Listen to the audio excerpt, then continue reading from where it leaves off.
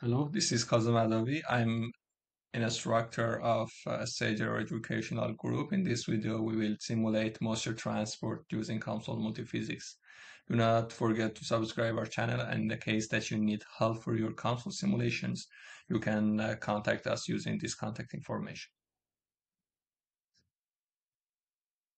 For simulation of moisture transport using COMSOL Multiphysics, after drawing the geometry, we need to define the velocity profile in the model. Before starting, we have water in one channel and air in another channel, and then the moisture would be transported from the water to air. So the humidity of water air would be increased alongside of channels or channel. Uh, for the inlet, we have for the laminar flow, we define laminar flow module for all these parts. So we have one inlet here, and there was a specific flow rate, and the outlet of the channel that is here with pressure equal to atmosphere pressure.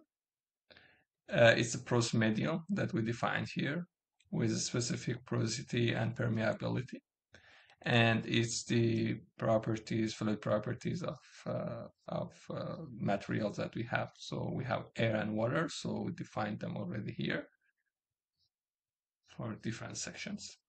For the moisture transport module, we have like a wet kind of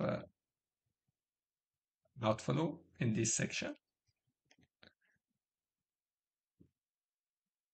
isolation for other sections, and wet surface that is not it's completely deactivated because we defined other boundary conditions, and its moisture content in the inlet that is equal to 0 relative humidity, and its moisture source that is the flow rate of water that is going to be transported from water part to channel of to air channel,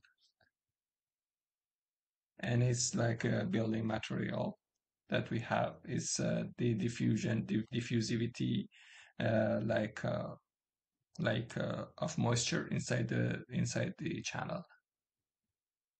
So after defining these parameters, but you can define thermodynamic calculations and putting these values inside inside your model, and then calculation of moisture sources based on heat transfer that you have in your system.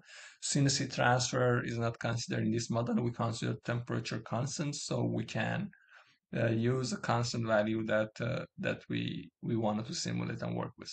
But in real work, real examples, it's better to consider thermodynamic evaporation in your model. After running the model using a stationary type of a study, you would have the velocity profile, pressure uh, pressure profile, and relative humidity that you can it increases alongside of two.